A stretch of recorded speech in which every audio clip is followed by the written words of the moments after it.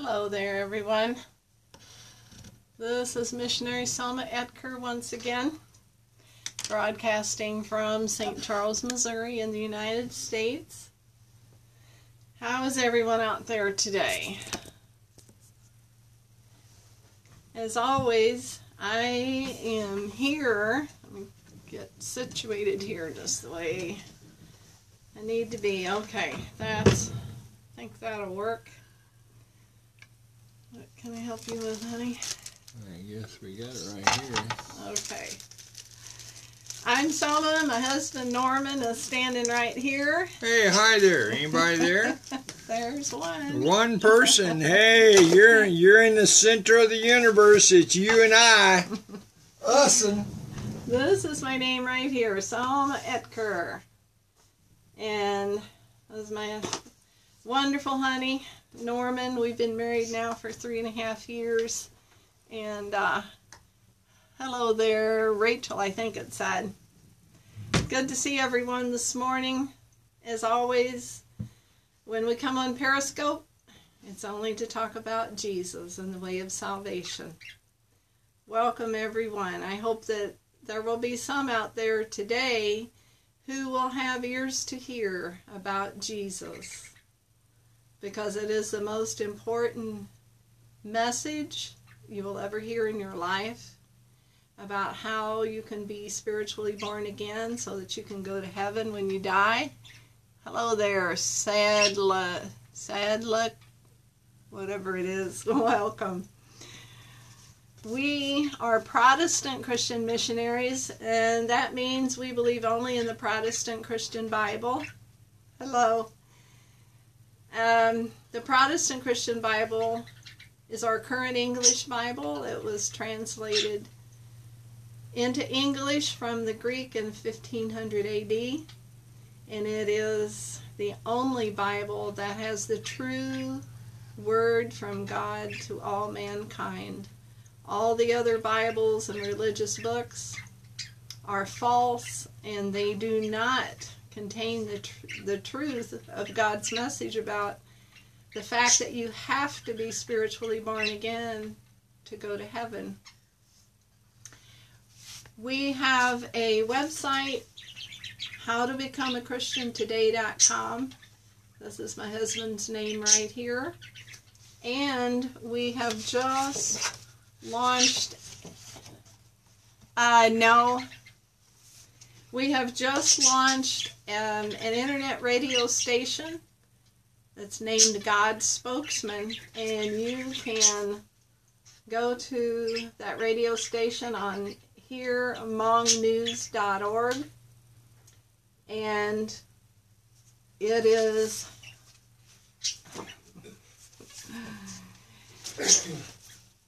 there are many I can't think of the word I want to say, manuscripts, ancient manuscripts that have been preserved, that have the Word of God in them. And the current English Bible that we have has the same message that those ancient manuscripts contain. So it is confirmed that it is the Word of God.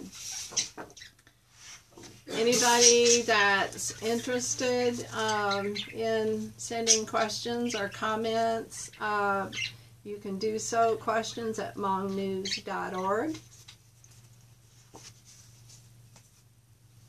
And so our radio station, our radio station is on 24/7 and Monday through Friday. Good. Monday through Friday from 10 a.m. to 12 noon Central Standard Time in the United States. Norman will be on live. And he's been working on that now for several weeks, getting it set up. A lot of technical issues to deal with. But that's another avenue that God has opened up for us to be able to talk to the world about Jesus being the only way of salvation.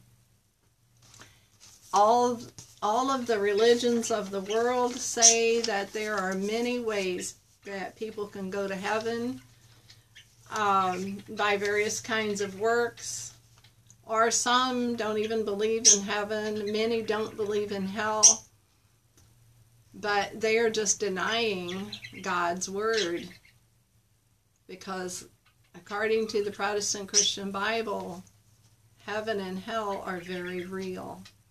And everyone who rejects Jesus as their personal Lord and Savior will tragically go to hell when they die. That is what compels Norman and I to come on Periscope to share the gospel message with the world. What version is that? It can be any of the translations. The Protestant Christian Bible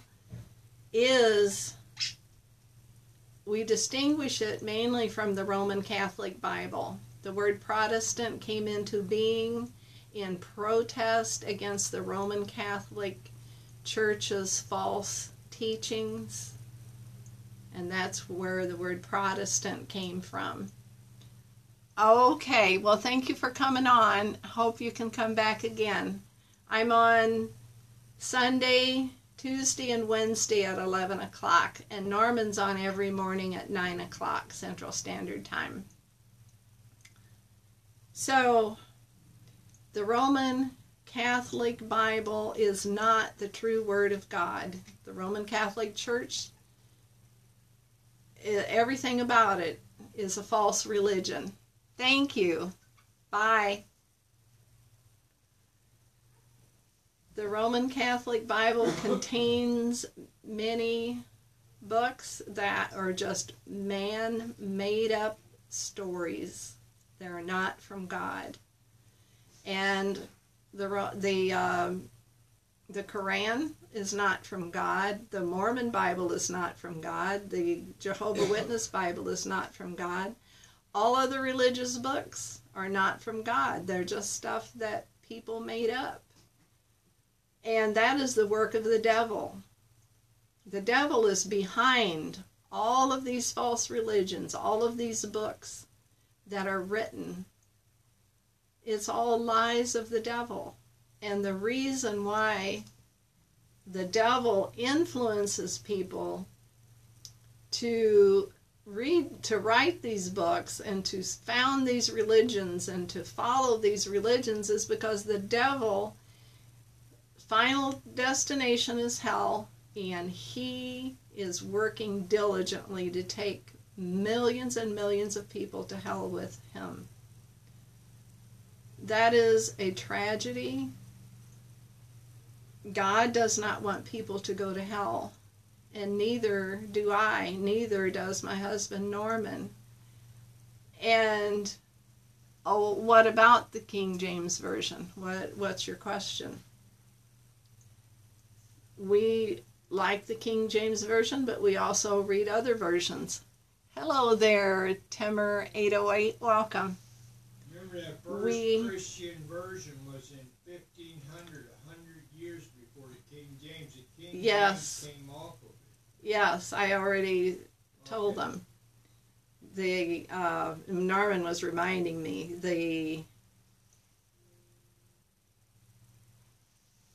does that mean you're Russian? That our current Protestant English Bible was first translated in 1500 AD. Okay, well, welcome, Russia. And that was before the King James Version. So there are some people who are legalistic that will only read the King James Version, but we are not that way. Hello, is it Medet or Medit? I'm not sure how to pronounce it, but I appreciate you coming on. Hope you can stay and listen to this all-important message about Jesus and the way of salvation.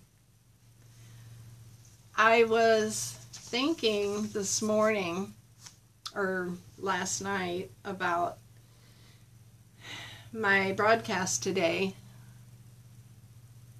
The Geneva Bible, you know, I don't remember. But they're all after. Okay, Norman just reminded me they're all after. What are you saying, honey? Coverdale He asked was about the- the yeah. Geneva Bible. Yeah, Coverdale was the first one. Let me get it out here. Okay. Let me, where's my chart at? That's for my chart that's got all the... Oh, I don't Oh, know, right honey. here. Okay, Norman just came in. He has a chart on the Bibles, and he's trying to find that for me. Volume 2. Okay. Oh my goodness.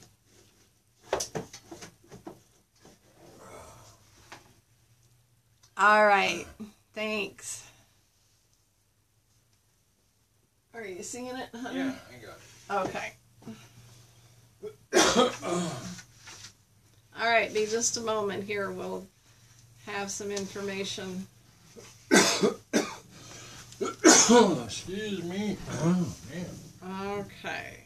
All right, we have a... Hello. Hello. You're 21. Hello, everyone. Welcome. Good to see you. For those of you who maybe don't know yet, hi there. This is my name, Selma Etker, and I'm in St. Charles, Missouri, in the United States.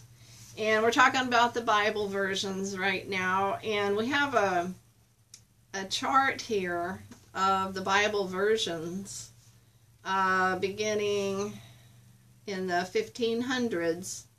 And it says the Wittenberg Martin Luther Bible was published in 1534. That was in German. And then the English Bible, 1526, by Tyndale and Coverdale.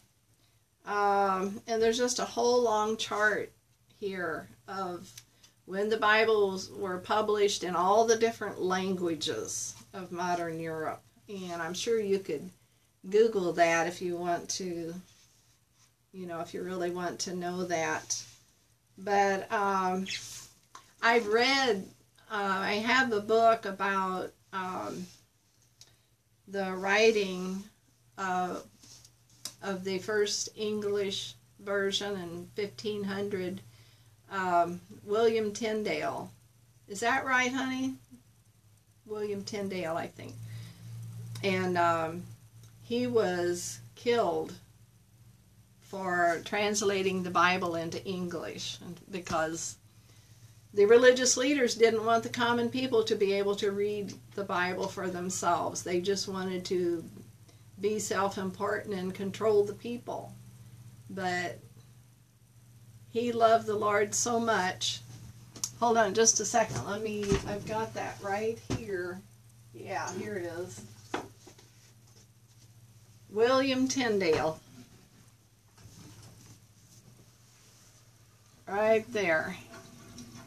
He translated most of the Bible into English before he was killed. Just because he loved God that much, they took him out and strangled him and then tied him to a stake and burned his body. So he was a true martyr for the Lord. It's because he wanted everybody to be able to read God's Word. So that was the beginning of our current English Bible.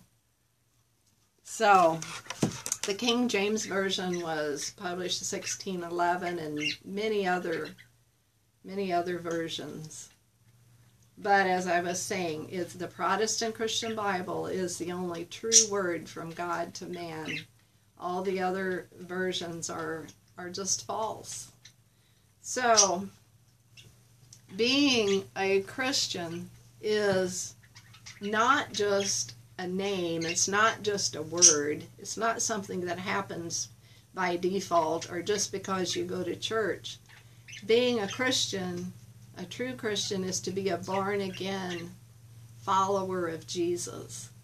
Jesus said you must repent and you must be born again. And that is the only way that a person can go to heaven and escape the fiery lake of hell. Thank you. So, I was thinking about, well, I'm sorry, I wish I could speak Russian, but I don't know any Russian.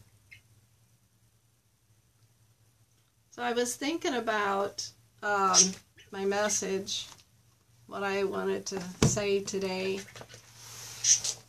and I thought I'm gonna ask you a rhetorical question. It's not something that you need to answer, but just to think about. This was my thoughts. Was what kind of personality do you have? What kind of person are you? Do you like to be one who follows the crowd? Do you want to be pleasing to others? Well, I'm sorry. I appreciate you listening. Do you like to stand alone and take charge of things? Are you a leader or are you a follower? Are you timid or are you courageous? Do you have the fortitude to stand against the majority, to go against the tide? Being a follower of Jesus is not being one of the majority, because most of the world don't even want to hear about Jesus, much less be a follower of Jesus. And Jesus himself knew that would be the case. He said, broad is the way, right here, 69 years old. Jesus said, broad is the way that leads to destruction, and many will go down that broad way. And he said, narrow is the road that leads to life, and only a few will find it. It's not because they can't find that way, it's because they reject that way. Thank you. And I have some scriptures that I'm going to share that really tell, and it's the words of Jesus, what it takes to be a true follower of Jesus. And just on a personal note,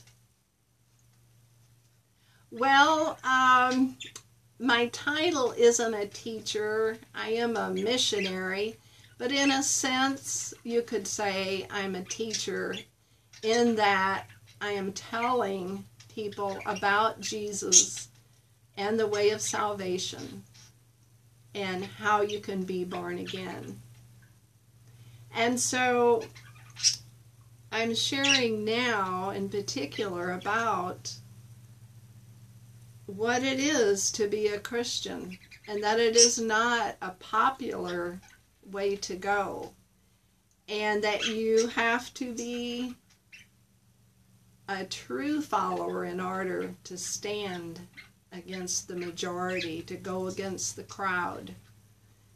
And, you know, in the natural, I've never been that kind of person. I always wanted to fit in. Never wanted to stand out. I didn't want to be noticed. I wanted to be accepted. But when I got saved, when I became born again, okay, I'm sorry. Why do you keep saying you're sorry? Oh, he's saying I have poor English. I can't understand you. Oh, okay. Well, tell him adios. What can you say? So, but Jesus says to be his follower, all right, thanks. To be his follower, you have to stand against the crowd. He said in John 15, in the Protestant Christian Bible, New Testament, if the world hates you, you know that it hated me before it hated you. I have chosen you out of the world, and therefore the world hates you. People who do not accept Jesus, they don't want to be around you. And in fact, I'm going to read, I have some other, just a few scriptures here. This is in Luke chapter 6. Jesus says, blessed are you when men shall hate you, and when they shall separate you from their company, and shall reproach you, and cast out your name as evil for the Son of Man's sake. Rejoice in that day, and leap for joy. For behold, reward is great in heaven. For in the like manner did their fathers unto the prophets. Woe unto you when all men shall speak well of you. So, Jesus is saying if everybody loves you and thinks you're great, then you're not a true follower of Jesus, because most people are not a follower of Jesus. There's many people who say they love Jesus, but they don't live by the Bible. They don't obey Jesus' teachings. It's just a name. They call themselves a Christian, but they've never been born again. But Jesus says, you are blessed when everybody doesn't like you. When it's because you are a follower of Jesus. When it's for Jesus' sake that other people hate you, then you are blessed. And you should rejoice about that. He also said in Matthew chapter 10, couple more verses, he says, a man's foes shall be they of his own household. He that loves father or mother more than me is not worthy of me. And he that loves son or daughter more than me is not worthy of me. And he that takes not his cross and follows after me is not worthy of me. To be a true Christian, Jesus has to be first in your life. Even if it means your family doesn't want to be around you. Even if your family members reject Jesus. If you are a follower of Jesus, he has to be number one. You can't just be pleasing to your family if you really want to live for Jesus. And here's the thing. There's two major benefits, I'm going to say, just to put it in a nutshell. Two major benefits of being spiritually born again and loving Jesus.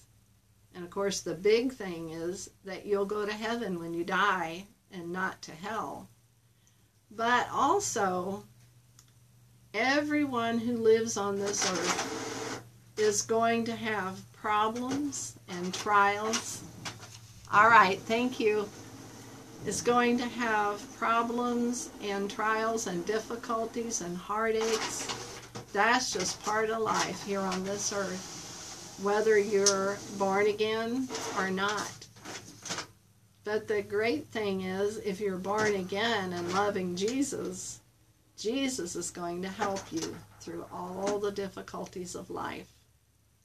And if you don't have Jesus in your life, then everything's just going to be that much harder.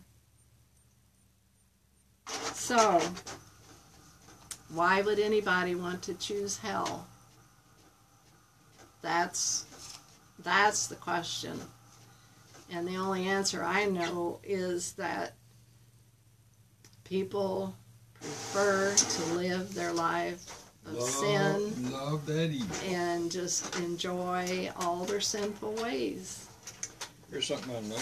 You can share that. That has to go along when everybody speaks well of you. Yeah, I just read that.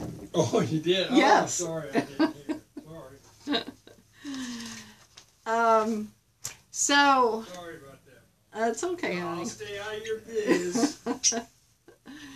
So, I'm laughing. My wonderful husband has just brought me some scriptures to read, not knowing that I had just read those. But he and I together, we love Jesus with all our being. And that's why we take this time to come on Periscope to tell anyone who will listen that you can choose for yourself to be able to go to heaven. You don't have to go to hell when you die. And it's really the only thing that it costs you to make that decision is that you have to humble yourself and surrender yourself unto the Lordship of Jesus Christ, to allow God to help you and to be in control of your life instead of allowing the devil to control your life. It's as simple as that. It is by God's grace that we are saved. Ephesians 2:8 in the Protestant Christian Bible New Testament.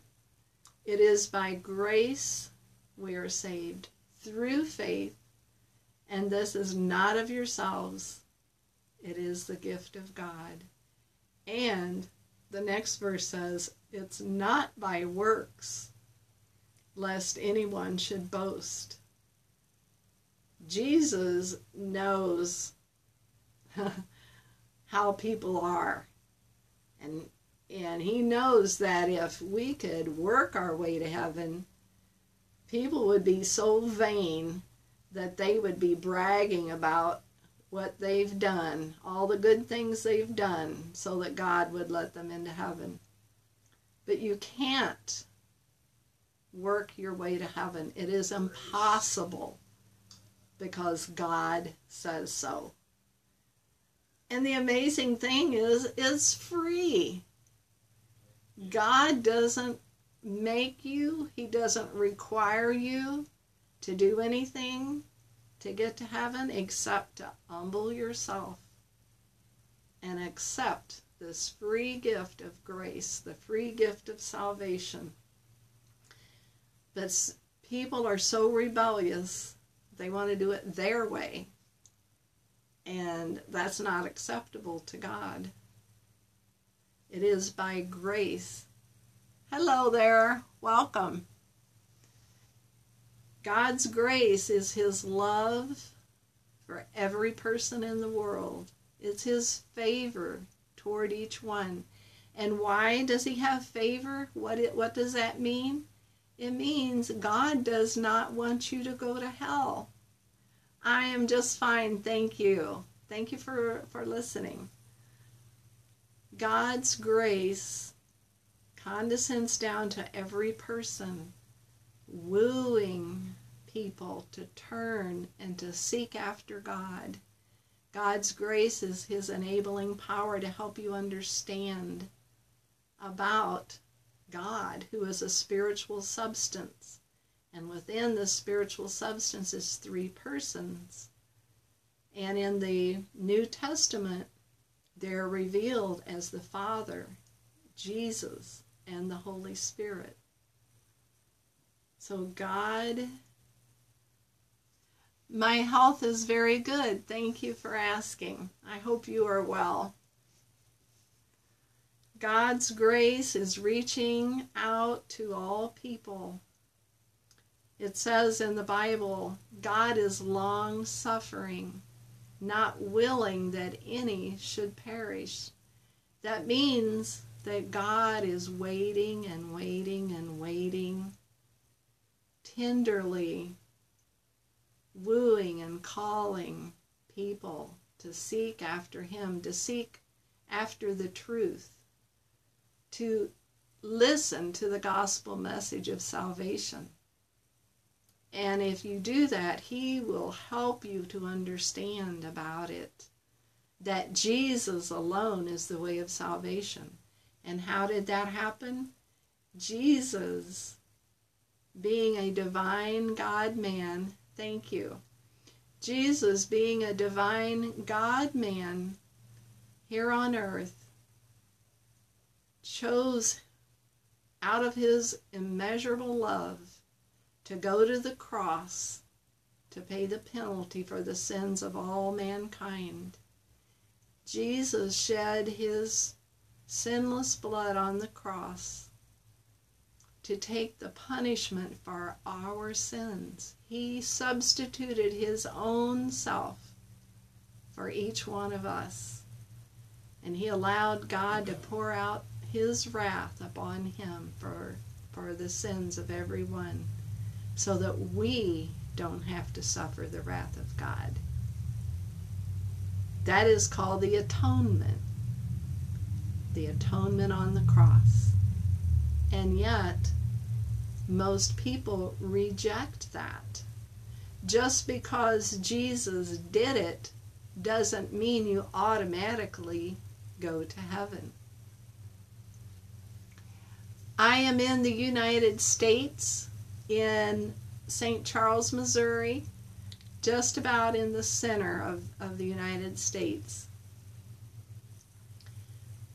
So a person has to hear, listen, receive this message of Jesus' atonement, believe it by faith with God's grace, and then to be born again, repentance is required. Repentance is, let me get my little sign here I want to hold up. Here we go. Grace, justification, and repentance. Justification is talking about Jesus' atonement on the cross. We are justified because of what Jesus did on the cross for us. That means when we accept by faith what Jesus did and turn to God in repentance, we then are able to come into God's presence and are able to go to heaven.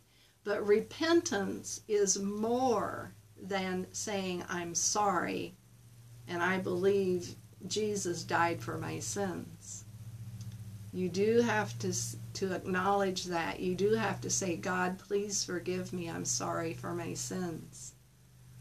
But the important thing is then you have to say, God, I will obey you. I will obey the teachings of Jesus, the apostles and evangelists in the Protestant Christian Bible New Testament. I will live by the Word of God, and this is the only true Word of God in the New Testament of the Protestant Christian Bible. It is surrendering your heart, your will, your entire being unto the Lordship of Jesus Christ.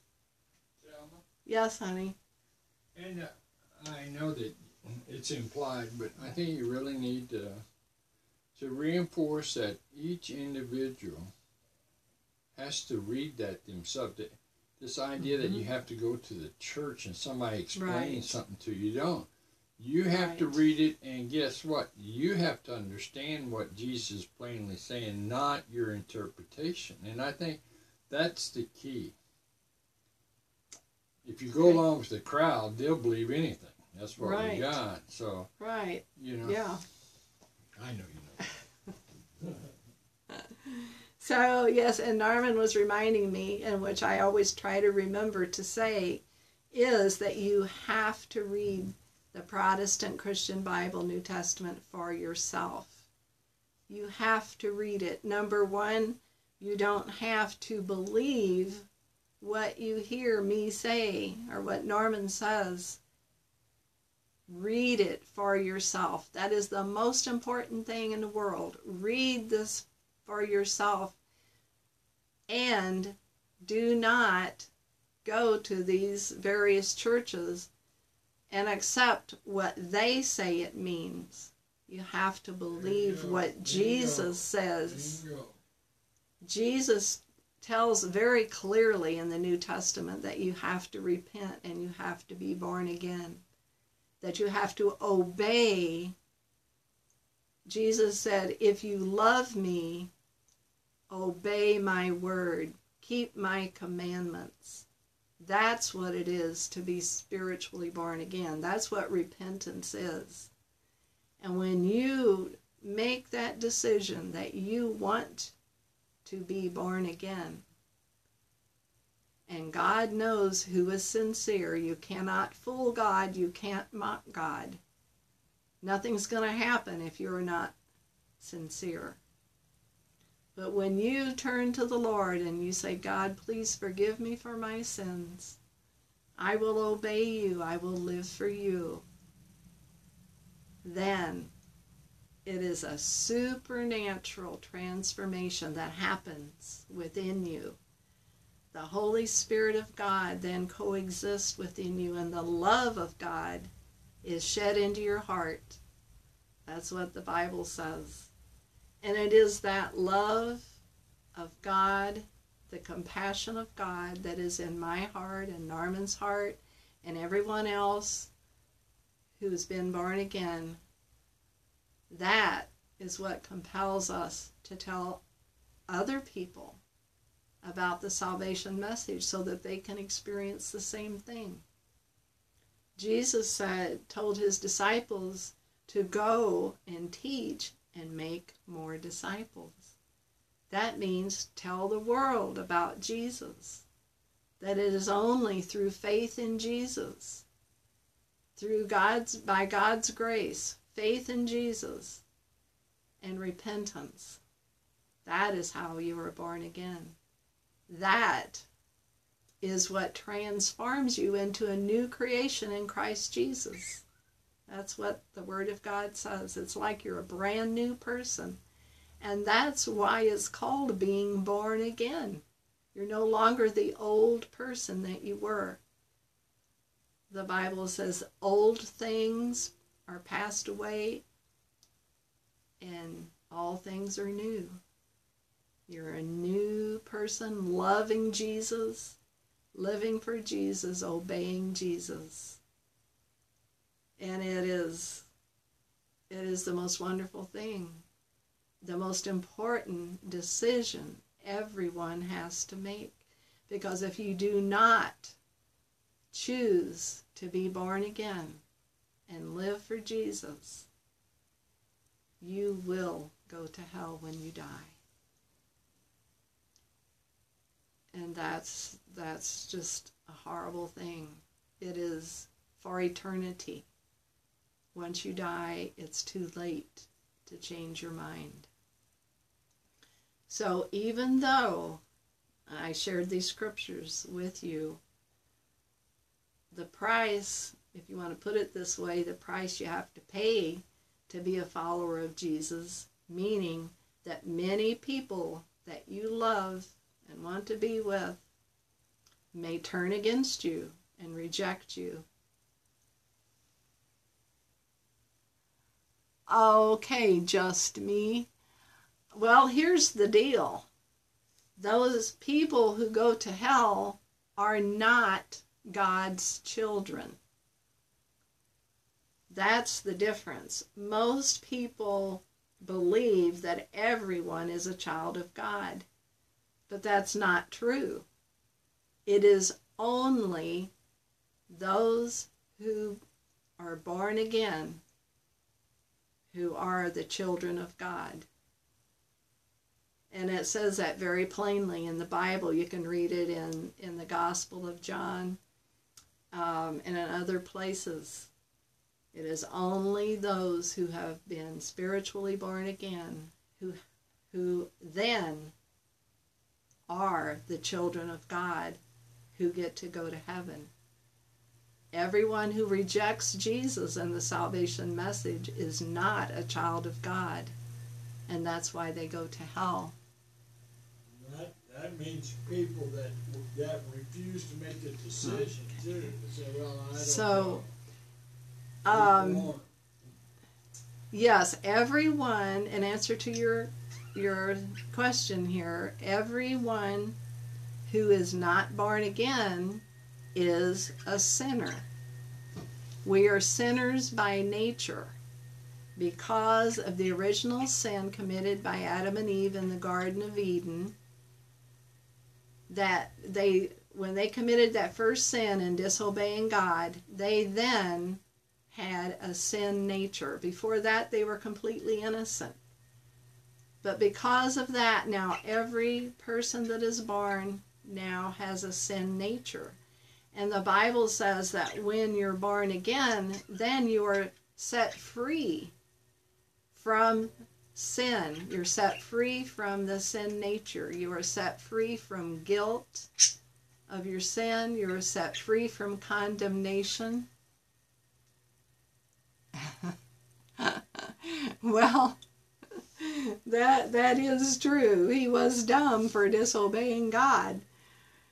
But that's just the way it is. Because of that sin, everyone now is born a sinner. But you see, it is God's grace. God's grace, His love, His favor. He has made a way for you to escape that sin nature, to be set free from that sin nature, and be a new creation in Christ Jesus. And when you're born again, you are no longer a sinner, but you are a child of God. You see how easy that is, how plain it is? You don't have to live under that, well, I can't help it, Adam made me become a sinner and I don't like it. God's grace is the core definition is unmerited favor. God doesn't have to do anything for us. He could just leave us all in sin and let everybody go to hell. But God is love. And it says, God so loved the world that He sent His only begotten Son, that whosoever believes in Him should not perish, meaning go to hell, but have everlasting life in heaven. Well, I'm telling you, God has made a way for you. And if you don't want to believe that or accept it, then just go ahead and go to jail. You can argue that point all day long, but it's not going to help you any. God's grace is there for you right now. If you there's a scripture in the Bible that Jesus says, he who has ears to hear, let him hear. So either you open up your ears, meaning your mind, your heart, and believe the gospel message and accept it, and choose to become born again so that you can be free of what Adam did to you, if you want to put it that way. Or you can just complain about it and say it's not fair and go on living in sin and go to hell when you die. That's your choices. So, that's the reason why I am here on Periscope, the reason why Norman comes on, is to let the people of the world know, hear, and understand what has happened because of that original sin, and to hear about God's grace, that He has made a way for everyone to be set free from that sin. Because of God's great love, He's made a way for you to go to heaven. So you either accept it or you reject it. It's as simple as that. I wonder if I could share something with the fellow too. Okay. I asked him if he would like to. Okay. My husband Norman is standing here. He wants to know if you'd like to hear a word from him. He has something he'd like to tell you if you're interested in listening. So if you could just give me a yes or a no, that would be great.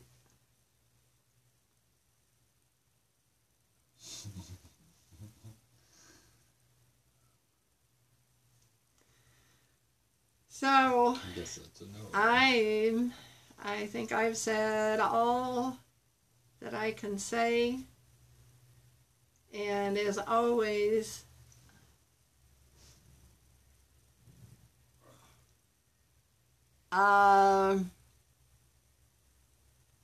okay, does that mean you want to hear what he wants to say? I don't know, that's doesn't make it very clear.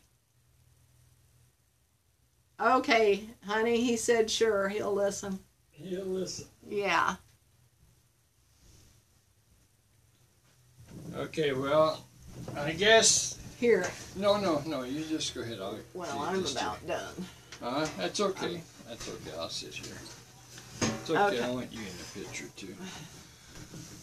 To begin with, hi there. I want you to know that you now are looking at the best looking couple in the United States. Right now, you are blessed, okay? Just want you to know that. And if you give an amen, then we'll make you the second best looking guy. He said agree. Okay. You know, this whole thing that Selma's talking about it's all by faith. Okay? Simple, all right? It's a faith thing, all right? So, the simple truth, the Genesis story, the Old Testament tells what happened in the Garden of Eden. You believe that by faith, okay? Then, Genesis 3:15 was the promise given by God that said that in the future one was coming that would crush the power of evil from the seed of the woman. That's by faith, all right? Those two things. Number one, the whole thing's by faith. Number two, in 3:15, God made a promise that he was going to send someone to crush the power of sin, and that was Jesus. All right? That's it right there. It's faith to believe the book, faith to believe that. All right? So, no matter what wherever you end up, either you're going to go to the fire or you're going to go to the streets of gold and the jasper walls. But it isn't because you don't know. It's your decision. All right? So, that's right. Pretty simple. You love Jesus. I know you do. That's why you keep coming around here. All right? Thank you for listening. Adios. All right. And you know something? The reason why I can put it again another way, the reason why we're on Periscope is because that love of God that is in us, and we love all of you out there with that love of God. The love of God is far deeper, higher, however you want to put it, than our simple human love. And we don't want anyone to go to hell, just like God doesn't want people to go to hell. And we truly love you out there, and we just always hope and pray there will be some who will hear the message, seriously consider it, and make that all-important decision so that you can go to heaven. We don't want anybody to go to hell. So that's it for today, my friends. You're welcome. Just me. I truly appreciate you listening, and hope you'll come back again. Norman is on every morning. Let me get this. This is his Periscope title. Thank you. And then I'll be back on Tuesday and Wednesday. So, have a great day. Think about Jesus. So long.